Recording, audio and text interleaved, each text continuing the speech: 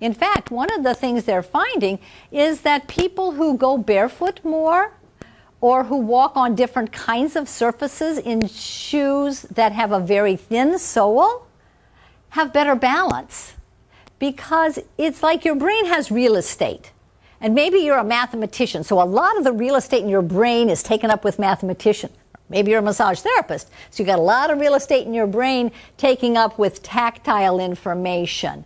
If the brain's not getting input from a certain area, if it's not getting input from the soles of the feet and from those proprioceptors, that part of the brain that's devoted to that, it kind of like, that real estate is not occupied. So some other part of the brain, some other brain activity may say, oh, I've got a little more real estate over here I can use to remember crossword puzzles maybe, or something else. But it's important to keep all of our senses stimulated, and that means including the senses on the bottom of our feet. So in your own lives even, make it a point to go barefoot some in your house. Have a different texture rug you stand on maybe. The point is, if you stimulate those receptors, you can help them stay innervated and active. Foot reflexology and other kinds of foot massage things can help do this for a person who doesn't get out and around and up on their feet and walking a lot themselves.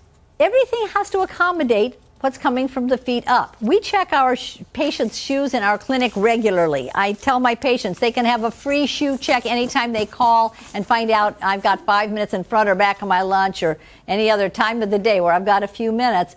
They can bring in shoes. I say bring them in when you first buy them while they're still in the box and you still got that hot receipt in your hand, and let's check them out. Let's make sure those shoes are going to serve your body well.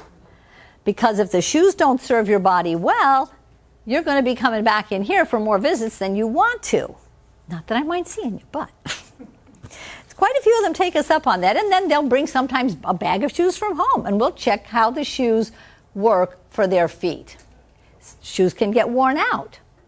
When shoes wear out, heel wears down, starts to break apart in the sole or in the front of the foot. It changes how you walk in the shoe. It changes the balance. And shoes can actually be why some people come back in over and over and over and over again, because they're wearing the same broken down shoes.